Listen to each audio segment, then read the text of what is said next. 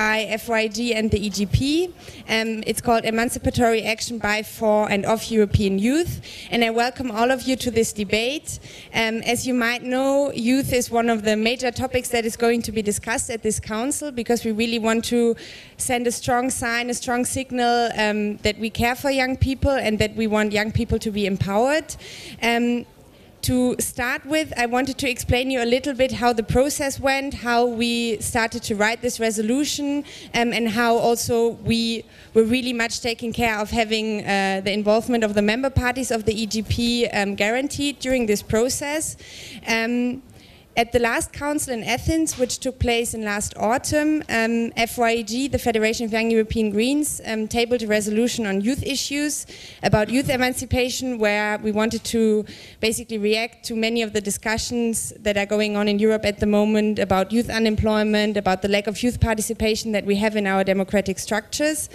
And during the discussions about this resolution, we figured out that we might even want to put this more on the agenda of the EGP and its member parties. So we said that we needed a longer process involving more parties, involving more people in the discussions.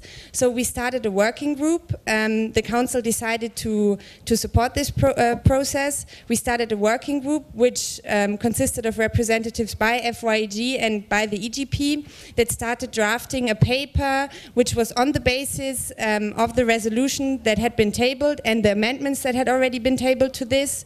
Then there was a first round where we sent out a first draft where the member parties could react, say what they think was lacking maybe, say what they think should be changed. After that, the editorial group, the working group, prepared another draft which would then be consolidating all the different positions, or trying to consolidate as much as possible. This draft has now been tabled to the council here. And there has been the chance of tabling amendments, where we also received quite a couple of amendments, many of them really constructive and very much adding stuff also to the things that we have been discussing. And first of all, I wanted to thank all of you that there was so much involvement of the member parties, so many people contributed and really showed that this is an important topic within the EGP. So to start with, thanks for all your additions and comments.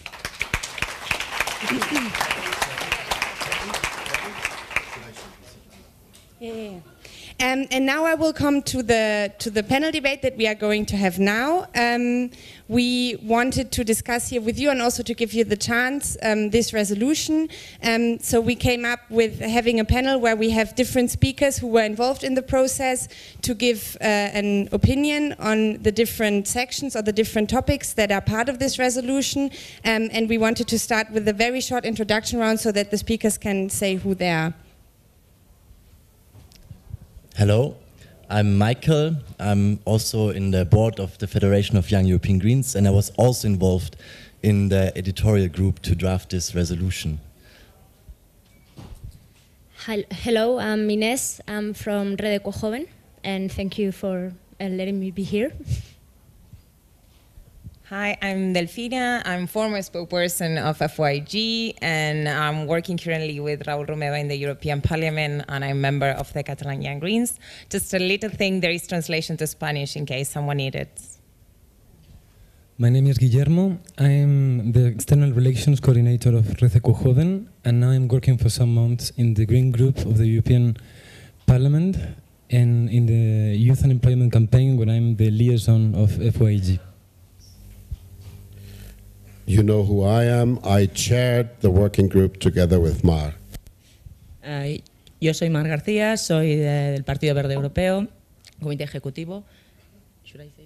Y bueno, un poco queríamos, después de la presentación que ha hecho Terry del proceso de dónde viene este documento y de la importancia sobre los temas de juventud, bueno, también comentaros que este documento ya lo presentamos el jueves en el debate sobre juventud. No sé si algunos de vosotros estuvisteis presentes. Allí un poco nuestros jóvenes verdes y también la sociedad civil que estaba representada, porque estaban representados movimientos de organizaciones juveniles, mostraron que, bueno, que tenemos un diagnóstico claro y conciso, que tenemos propuestas para hacer frente a este diagnóstico y que sobre todo tenemos voluntad política para llevarlas a cabo.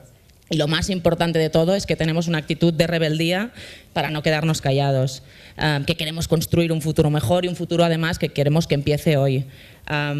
Está claro que las estadísticas dicen que a pesar de los índices generales del paro, parece que los índices de paro juvenil tienden a duplicarse. O sea, tenía aquí algunas cifras. Si en Austria el paro es del 4,6, el paro juvenil es del 8,9, en Alemania es del 5,4, el paro juvenil es de un 7,7 y si vamos a los países del sur, en España es del 26,3 y el paro juvenil es del 57,5.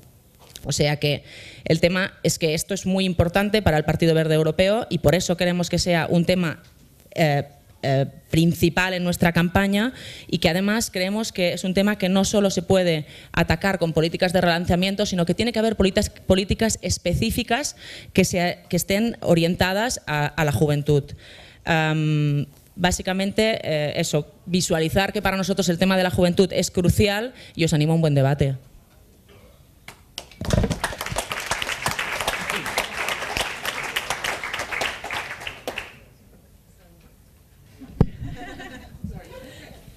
You are gathering all the microphones on your side. Yeah, thanks, Marv, for the introduction to the topic.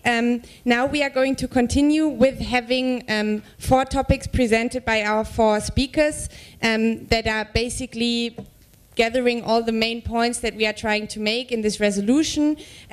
These topics will mainly be about economic issues, because we think that for young people and in order to empower young people, it's very important to have an economy that also gives them chances in the labor market. Micha will present that. Then we will have Delfina presenting the topic of youth guarantee and social issues that we have put very much into the focus of this resolution as well. Then we will have Guillermo presenting a little bit about the education topic, because this is something that really is a crucial part of most lives of young people. And then we will have Ines introducing a little bit the topic of youth participation. And we will structure it like this, that we will give the chance to our 4 speakers to introduce a little bit about what is said in the resolution about the topic, and then we will give the chance to you, to the people in the audience, to react on that, to make comments, to make additions, also to criticize what has been said. So now I would like to ask Micha to start with the part on the economic empowerment of young people.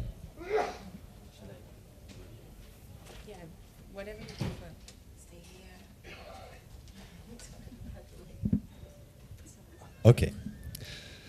Good. The economic part is at the end of the resolution, but it's in the beginning of our thinking, because when we say reclaim the future, we say it in this particular context in times of crisis.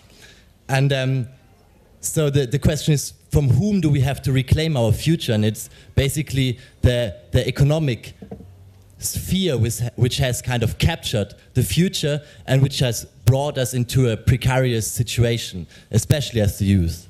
The future is currently kind of eaten up. We have in Greece 2/3 of the youth being unemployed, and we have in Spain 57% of the youth being unemployed. And funnily enough, the movement in Spain from the youth is called Juventud sin futuro, the youth without future. So we try to be the youth with future, but in order to be the youth with future, we have to change our economy. And that's why we thought it's very important to put the part of economy in this paper when we talk about youth policies. So what kind of economy do we have? We have right now this economy which is oriented to profit maximization, which is very much financial heavy, which is neoliberal, which does not see the main principle to service the human being, but the human being has to service the ideology of profit maximization. It is an economy which preaches freedom, but in the end it leads to precariousness. We've heard, especially in Spain here, people do internships, unpaid internships for 2 years. they cannot afford their own housing, they have to work aside their internships. This is precariousness, this is the new form of slavery which this economy brought about. And so we have to stop that. And that's why our paper is called Go from the Economy as it is right now to a Re-economy, because we have to rethink how we want to engage and how the economy should be structured. And I think we tried it a little bit, especially with the focus on creating jobs, but then also with the focus on empowering the youth to act and do what they want to do, because it's not only that they have to be that they have to adjust themselves towards the economy, but the young people have to shape the economy. And first of all, when we talk about this new economy, we can think about a very successful project, which is the renewable energies. Renewable energies have created millions of jobs, 2.3 million of jobs worldwide, and it's one of the most successful projects we have, for instance, in Germany. And we need to invest in the renewable energies sector in order to decarbonize our economy, which then also brings about a more intergenerational justice for us youth, because we will have to deal with the follow-up of climate change. But it will also bring about the democratization of the economy, because right now the oil sector is controlled by these huge companies, and the renewable energies are the small, more democratic companies. We also need to, we were thinking about industry. It's quite peculiar that we as Greens, we want to re-industrialize. But what happens right now is that when we look at the economy, we imagine it as a human being. Then it has the head, which is the finance, is very big, very heavy, and the core and the basis is very weak, which is the industrial basis of our economy is very weak. So this economy falls. Yeah, it is loaded on top, and the feet cannot hold it. So we need to restructure it, make the belly bigger and make the head smaller. And how do we do that? By re-regulating it. We have to close tax havens, we have to introduce the financial transaction tax, we have to put a price on CO2 emissions. This will create jobs, because right now the financial sector is just laying off people everywhere. And this is not sustainable, the financial sector. The industrial sector is sustainable, but it needs to be sustainable in terms of jobs and in terms of ecology. I think I already spoke a little bit too much, so let me just finish.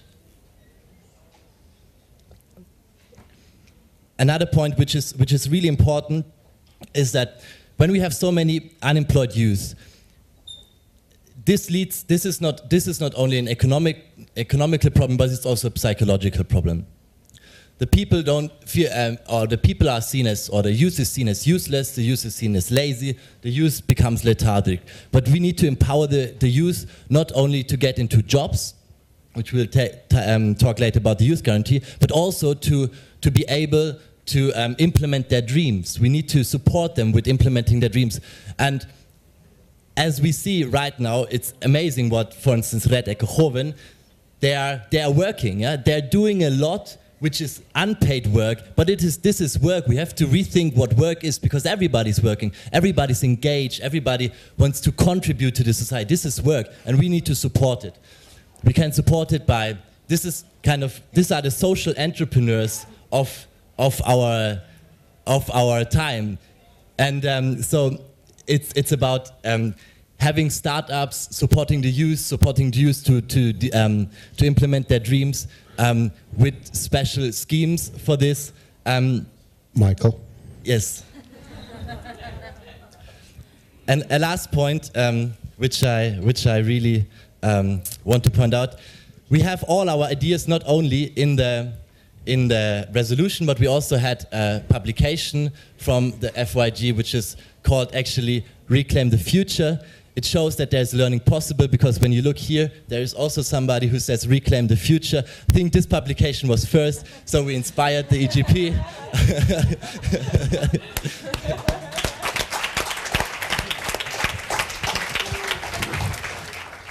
Thank you, Michael.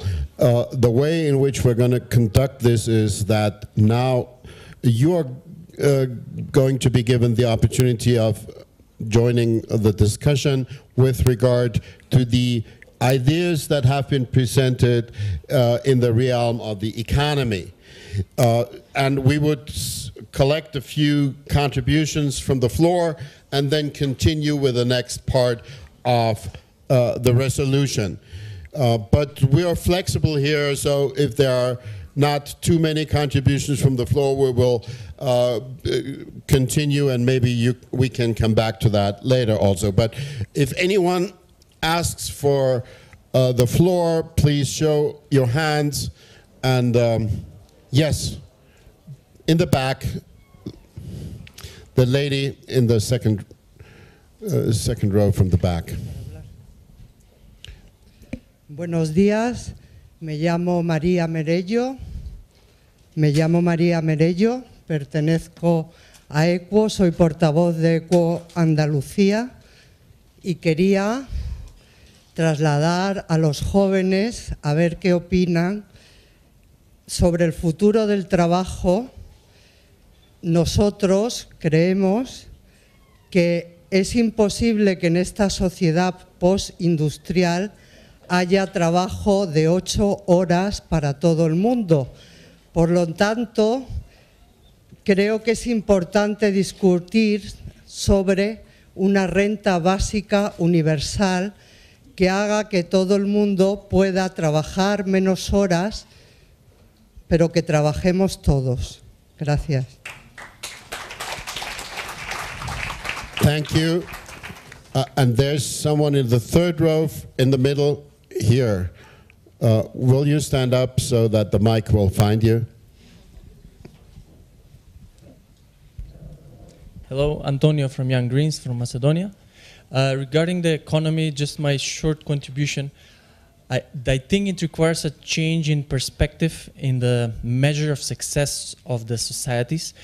Until we actually have the GDP as the main indicator of success, we will always focus on economy, and what we should strive for to enforce is sustainable development as a perspective. So I would say that we really need to change the indicators, how the countries are measured, by who is developed or underdeveloped. Because I believe while we become seniors, it will be the countries that are the least explored in terms of nature will be the developed ones, instead of now the developed countries that are actually most economically growing, because they're exploiting the natural resources. So it becomes it's a very crucial thing that in the measure of success we actually put environment, we put the natural wealth, and this is how we measure the success of the countries. So maybe Macedonia then will become developed country sooner than we think.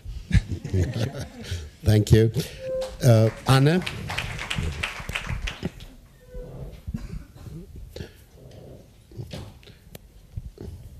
Lovely, thank you.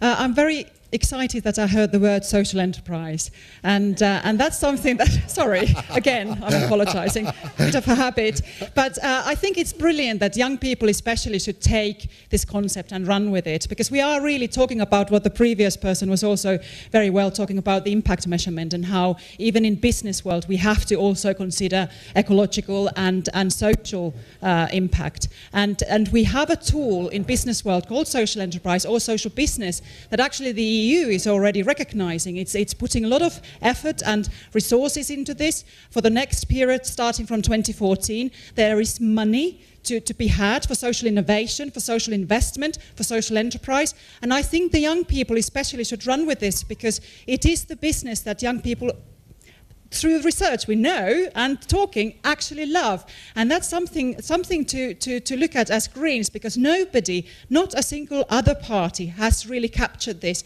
So we need to do this and claim to be the forefront runner with this one. Thank you. Thank you. And there's a fourth and, for the time being, the last contribution in this round, here in the front. Thank you, Lionel Tellen from Ecolo. So I briefly presented the idea Friday at the first pre-debate from the conference.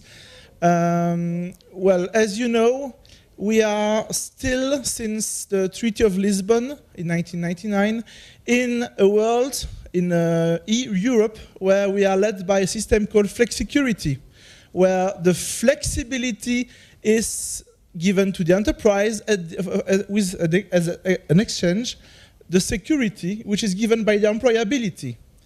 And it seems that enterprises, private firms, have really understood the fact that they can flexibilize as maximum, to a maximum, the flexibility of the employees, but they do not understand that they should improve the employability of the same employees. It means that only the people that have talent and skills will receive trainings, while the other will receive just nothing. If we install a system, or if we think about a system where, let's say, for example, every 4 years, people, employees, have to go on vocational training for 3 months, 3 months, all employees every 4 years will liberate 14 million jobs in EU, and even more in the whole Europe. And I think that such a system exists more or less in Denmark or Scandinavian countries. We should explore this. But this is one possibility, and a feasible possibility, because the EU, has until now, well, pushed for flexicurity, but without giving any means for the security part. Thank you. Thank you also. And I think there have been very interesting contributions, and I'm sure if the Danish would have the opportunity to take the floor, they would clearly also underline that there and our Danish SF party, that they take a very different view with regard to flexibility from what you have criticized, because what some people in Europe are advocating as flexibility, that is not the Danish experience, not at all. So this is some people are trying to hijack an agenda for their own purposes. But we will be able to come back to that in the next round, and I think Delfina should now take the floor. Hi. I will not try to reply all your comments. I think just shortly for the redistribution of working time, there has been a really long discussion with the European Greens where we all understand that there should be some kind of redistribution, and of course that will affect the way we create work for the young people. About the indicators also, you can say like youth unemployment should become one of the biggest indicators in the EU when they take in recommendations, for example. But going more into details, what the papers say and what the European Greens have been doing, I would like to talk about the youth guarantee. I don't know if you have found outside, we have made this nice flyer with FYG and the Green Group where I explain what is the youth guarantee and why we need it. Because for those who don't know, this was an idea that was born with inside the Green Group in 2009. So I guess Berta is around here and the employment people from the Green Group in the European Parliament. And they were the one putting that on the table. So it's a pretty much green idea that I think now we have the opportunity to capitalize and campaign at national, regional, and local level about this. What is the youth guarantee? It is an instrument that reclaims a right for young people not to be let alone when they are not in formal education or not with a job. Meaning that while you are out of the job market or you are not in formal education, they have to offer you, like the administration and the state has to provide you with the right to access to a job, to have education, a traineeship or an apprenticeship. One of the 4 options, at least for 4 months. That's a really idea that stresses the necessity to protect the young people's rights. Is this enough? Well, of course not. And this will sort out the situation of almost 60% of youth unemployment in Spain and in Greece. I don't think so. This is a right that you have and should work when you have a normal labor market working. But in South European countries, we have an extraordinary situation. And this definitely will not be enough. If you offer someone a traineeship for 4 months more, it will definitely not guarantee that afterwards you can enter a regular job. So this is why we think we should campaign and definitely strengthen as the youth guarantee. And it was a great success that the European Council put that as a council recommendation. So now there is kind of political agreement among all member states in the EU in favor of this youth guarantee. But be careful not to trust them all what they are saying, because this is just a commitment, like a wording, but now it's our society, it's on the young people in our member state and our green organization to push our member state to make this come true and to make this be implemented and really take it as a right, not just something that it's on the paper. And there are other things that have to complement these measures, such as this good quality of internships and traineeship, make sure people it's paid for that it's an education process, that we are not exploited and treated as cheap workers. This is not where we're going to go, and we have to make clear that all kind of issues are not in detriment for more precariousness, as was put in the minute. It's not about flexibilize the labor market more than it is. It's just about guarantee rights of people. And we have the opportunity now to campaign on a single basis at the European level, to have a strong message everywhere and make it clear that it's not only about South Europe. It is about what's going on in Germany with mini-jobs. It is about what's going with all the inequalities in the rest of Europe. It's not only about 60% in South European countries. It is about redistribution. It's about fairness. And the Youth Guarantee allows us to start this campaign, but we have to go further. And this is, I think, where we have to go and campaign in the street. And I will leave it here. Thanks. Thank you, Delfina. And now back to you. Who wants to come in? I think Peter had already his hand up in the last round, so give a mic to Peter. Yeah, I think I was actually asked to take the floor. I'm Peter from Denmark, the vice chairman of SF, a governing party. And one of the things that's important to stress about flexicurity is that it comes with two sides, and one of the sides that's missing is the security side in the way the rest of Europe is trying to implement it. You have to have a very strong web of social security, meaning high social pensions. So if you fall into unemployment, you're secured a basic income at a reasonable level. And then you have to have a very active labor market where you get help from the state or your local municipality to re-enter the job market. They're trying to help you find new education or new job openings. And with our new government, we've strengthened that. We've also, and I think that's an important thing, we've also made guarantees like the European Youth Guarantee, that every youth starting vocational training is guaranteed the right to an apprenticeship. If not at a company, then at school, which is the second best, but it's at least an option. What's not good in Denmark is that the last thing the right-wing government did before they lost the election was they cut the early retirement pensions. And they were actually made in the early 80s in order to help young people enter the labor market so that the elderly could go on pension before. Now that possibility is being taken away from us. So I need to be 73 before I can go on a pension. Before it would be 60 years of age for everyone. So that's a drawback. But we're trying in other areas to improve the conditions of youth. And then obviously we want to have more young people in politics. Being 27, I can say that. Thank you, Peter. The next was, as far as I can see, Ska, and then Wilhelm.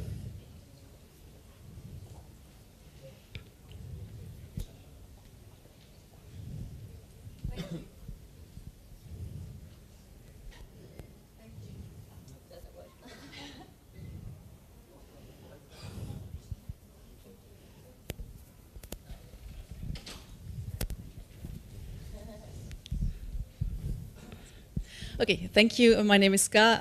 I would like to stress what Delfina said, that it's not just about guaranteeing that there is a job or apprenticeship, whatever. It's about the quality of the apprenticeship and the job. And that is something I think that the member parties of EGP, us Greens, can really contribute to the whole project by monitoring what sort of apprenticeships, jobs are the governments offering? Are they actually implementing the youth guarantee as they have pledged on European level? And since there will be some sort of monitoring of the youth guarantee, but only for some specific countries within the European semester, I think it's extremely vital that we Greens watch out what's actually happening, what's the quality, is it helping young people to get into the labour market, is it actually providing good jobs and not just apprenticeships for free for the employer, and to put that together, to put it together at European level so that EGP, the Green Group, all the member parties can together say, we're missing implementation here, this is going wrong, and to really bring this instrument further, not just say, yes, we got it, now it's over, not at all. It's just the first step in this. Thanks. Thank you, Ska. Wilhelm, please. Here in the middle.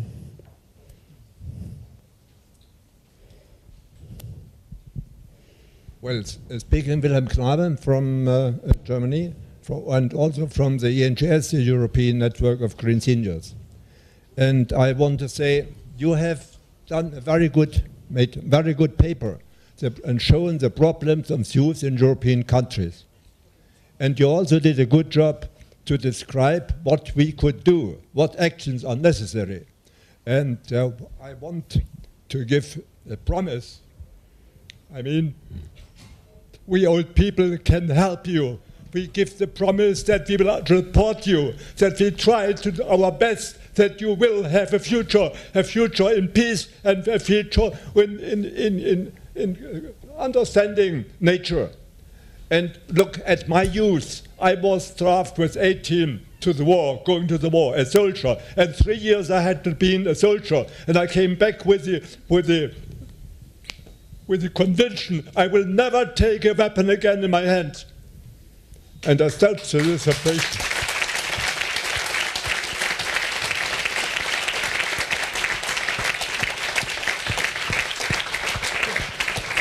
But now, when we are in the present, we have not the problem of war. Serbians and Croats have some years ago they had still the same problem.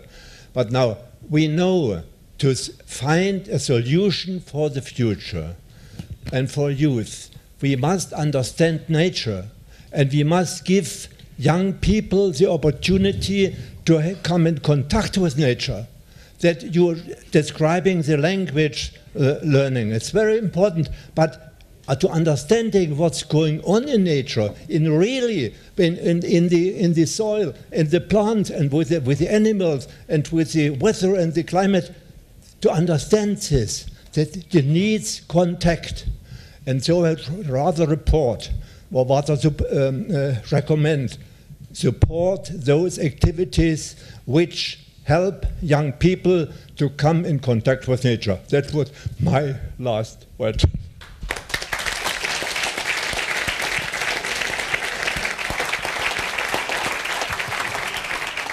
Thank you very much, Wilhelm. If you allow me, one bit of information about the youth guarantee, sort of underlining what Delfina said earlier. The youth guarantee has been agreed to, but now the question is, how is it going to be implemented? And just a few numbers. According to the statistics that I know, there are 18 member states where at least one region has a youth unemployment rate of above 25%. All these regions qualify as recipients for the 6 billion euro that's been agreed to by the European Council. Now, if you break that down, and the 6 billion, that's not 6 billion annually, that's 6 billion over a period of 7 years.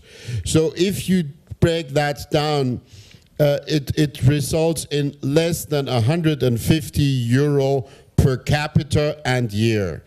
That's what the money is out there. Now, some of us Greens have advocated, and Delfina has been part of that, I think, that we should lower the bar, that we should not only think about the regions with 25 plus, also the regions with, let's say, 20% plus youth unemployment. The number of the regions would, of course, increase, and that has also been calculated. And if we would do that, then the amount per capita a year would sink to less than 70 euro per person and year. So I think it's obvious that the amount of money that is being put on the table is by far not enough to finance a worthwhile youth guarantee. We should keep that in mind for our daily policy making. And I would now like, Delfina will take the floor, and then right after that, Guillermo will open the next part of our discussion. Just a small thing on the current negotiations on the youth guarantee. I mean, one is the compromise, as far as I understood, of the council, and then it's the negotiation that is dealing within the council, the commission, and the parliament on the European Social Fund and how to develop that.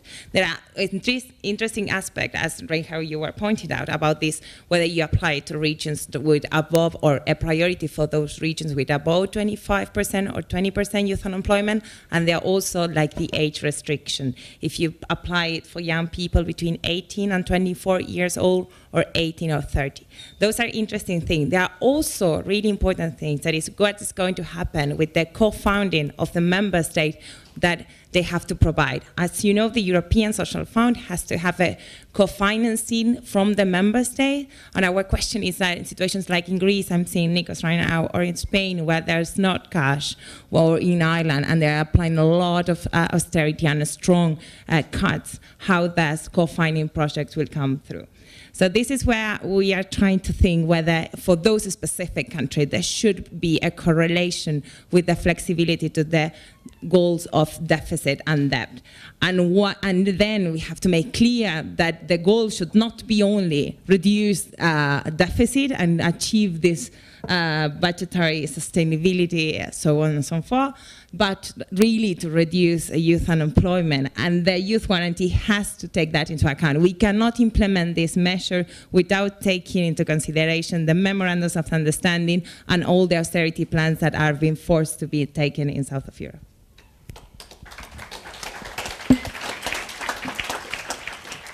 Hi. Well, I'm going to talk about education and the measures we think we need to tackle with regards to it. Education is a fundamental way in order to ensure and improve the organization of society, the inclusion of individuals, and their freedom in the end.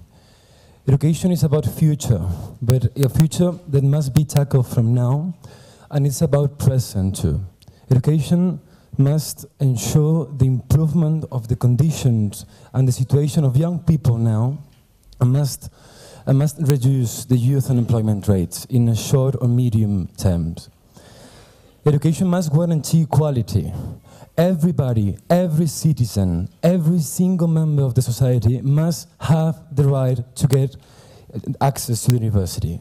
Everybody must have the right to access to university regardless of his circumstances of birth, regardless of his social, economic, or family background, regardless of even his parents' advice.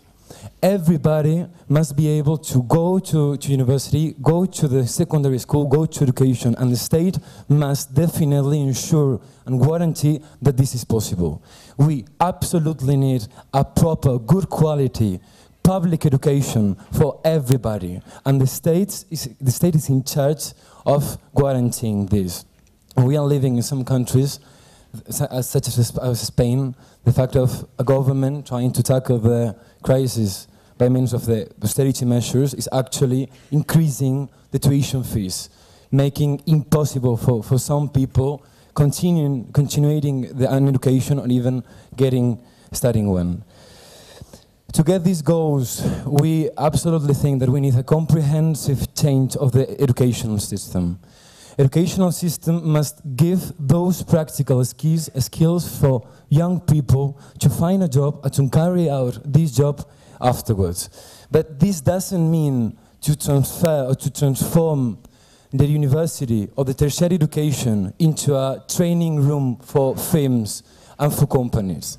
We need to reduce the gap between the educational sector and the labor sector without losing or without destroying those areas of knowledge or those parts of the education that doesn't have an immediate, evident, practical outcome.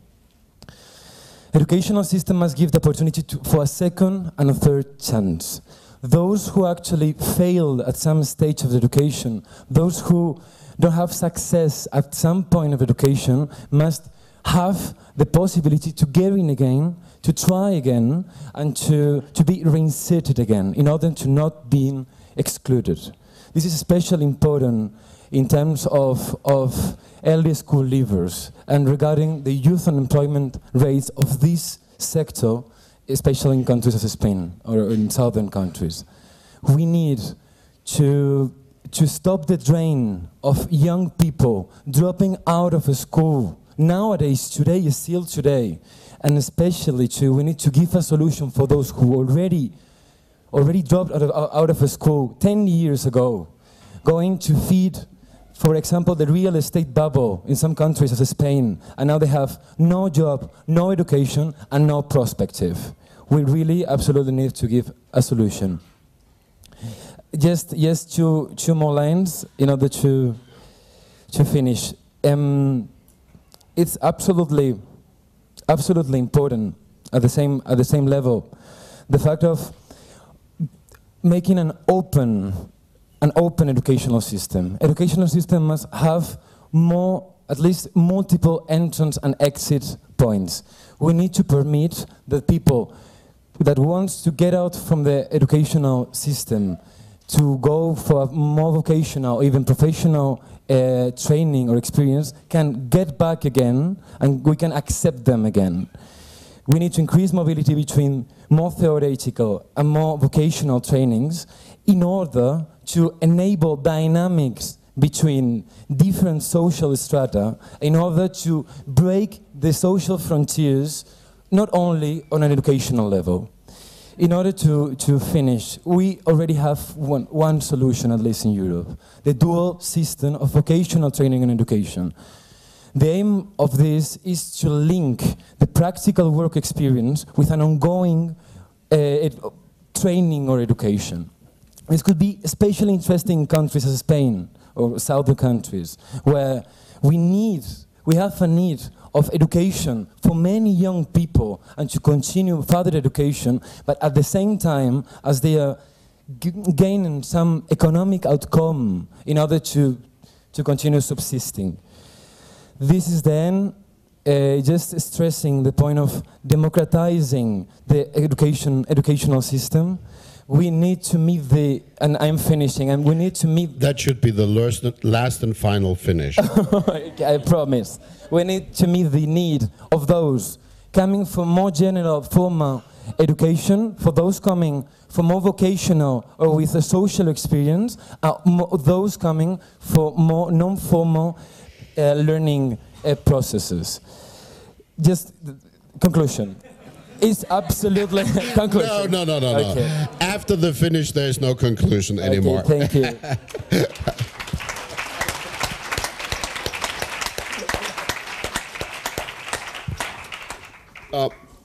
We're running a bit short on time, so I will take maybe just two contributions from the floor.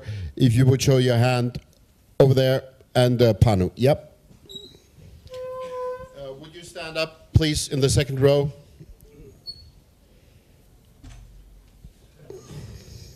Yes. My name is José Antonio Fuertes.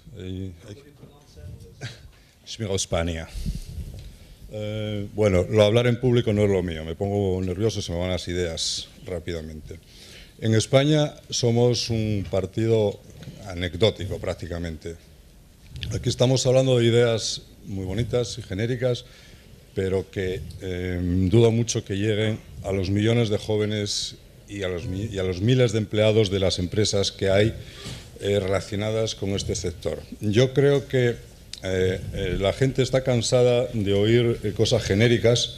En España están los partidos muy desprestigiados, todos, y la gente mete a todos los partidos en el mismo saco.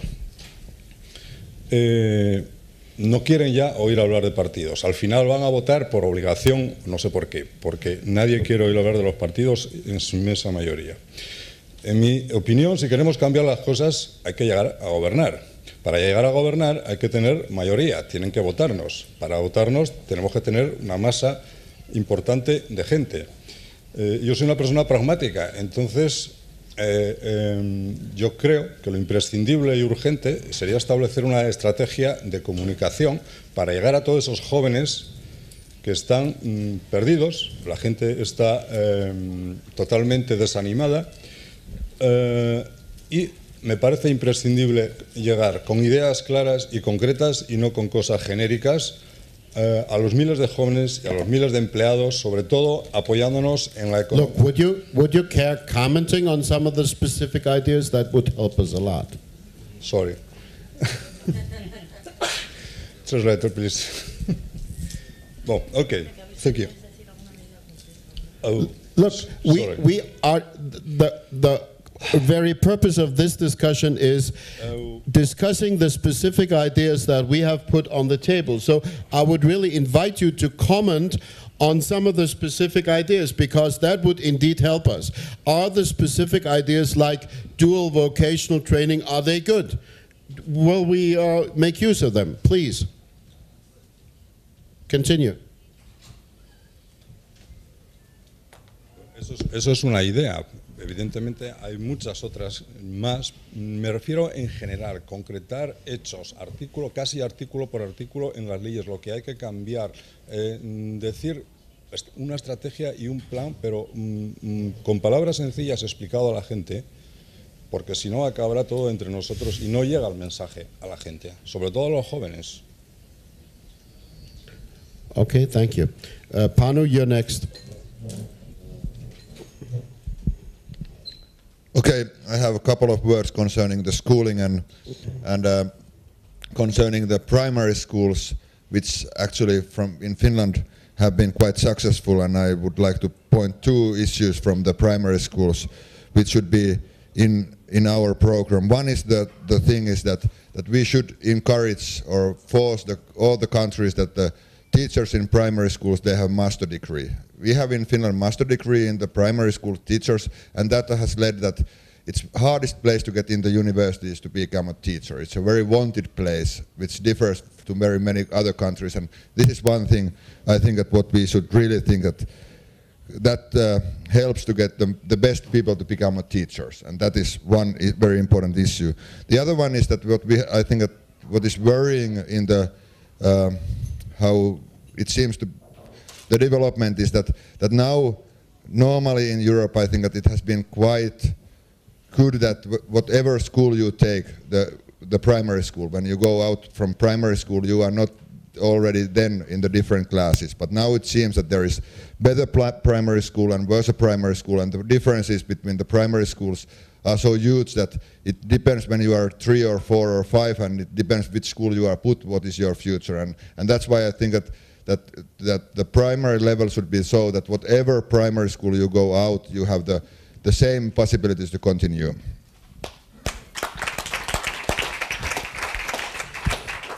Thank you very much.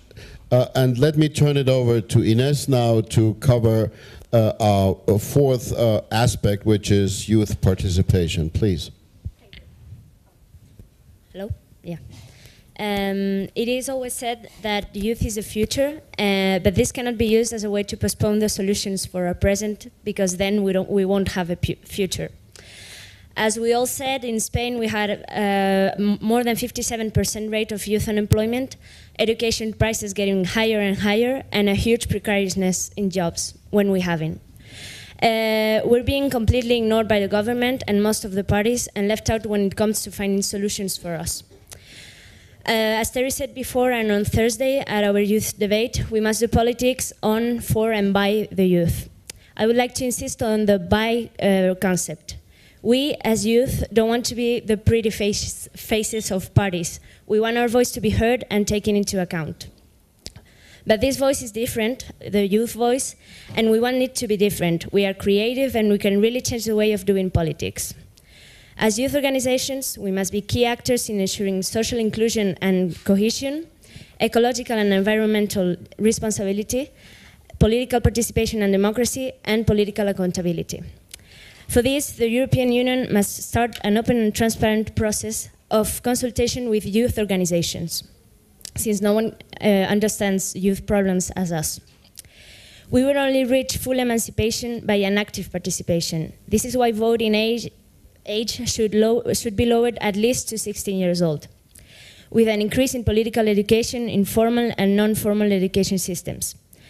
Yesterday, after one of the parallel sessions, the FYEG one, a colleague from EQUO, who was working as a volunteer in the room, told me that arguments against lowering voting age are the same that were used against women voting. Like, they're not well informed, they're really easy influenced, so let's stop this and allow youth to decide on the future and on the present. Incorporating youth comes with taking into account the diverse European realities. Youth is one of the most divergent social groups, and there is, and we must take specific measures for young people with disabilities, youth from poorer families, rural youth, and young migrants. This last group is especially important for Southern Europeans, since we're being forced to leave our countries to find decent education and jobs. Of course, gender issues must not be forgotten when addressing young situation. So, just to finish, we have a voice and it must be heard. Thank you.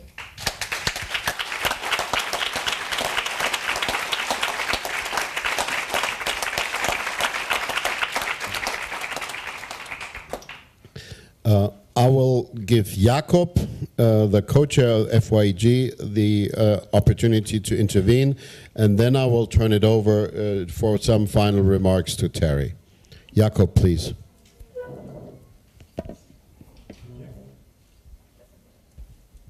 Thank you very much. I'm Jakob from FYG, co-spokesperson of the Federation of Young European Greens, the Young Greens.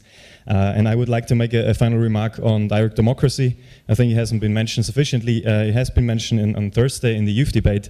I think it's really important for young people to feel they can make a difference in the society, that they can actually change something in politics, and often, particularly with the traditional parties in Central Europe, where I experience it personally, young people have the impression no matter what they do, the traditional parties are not going to change anything anyways. And I think that direct democracy really gives young people the opportunity to change things, and I hope that this is also something that Green parties can stress a bit more in their national states. Thank you very much.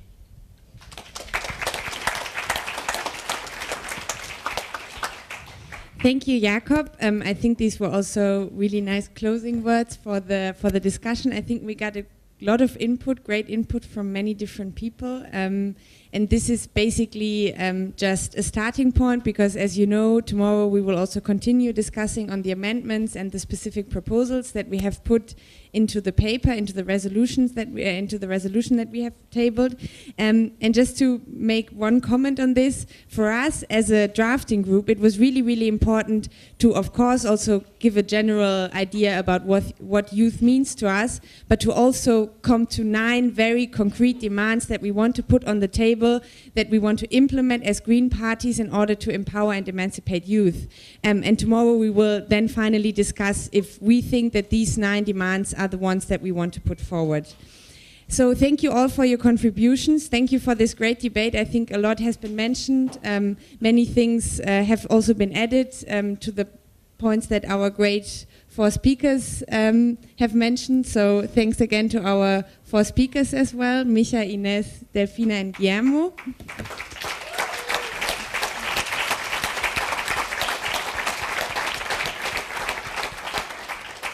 And just to mention once again, there are several things that you can also have a look at. For example, the Reclaim the Future publication and our flyers for the Youth Guarantee.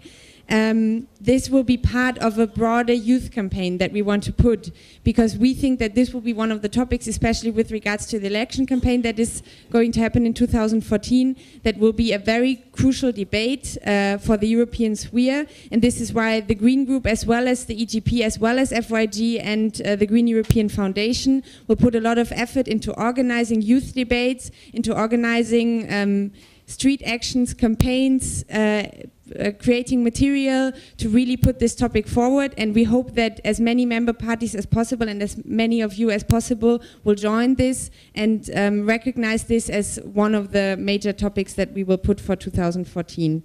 And just to have a very quick advertisement block, FYG is also having a big debate on the topic next week. We are going to have our General Assembly in Mechelen in Belgium, and we will discuss this together with Herman van Rompuy, the Council President, the EU Council President. This will for sure be an interesting discussion.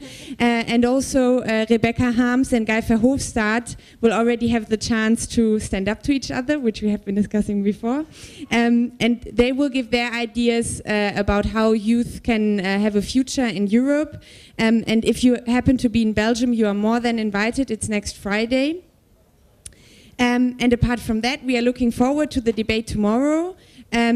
Just for a technical point, all the amendments and all the consolidated compromise that we have already found, you can either find online, or it's also outside printed copies of all the amendments that we have already agreed upon. So please have a look and join the debate and join our campaign for the next year and for the future. Thanks a lot.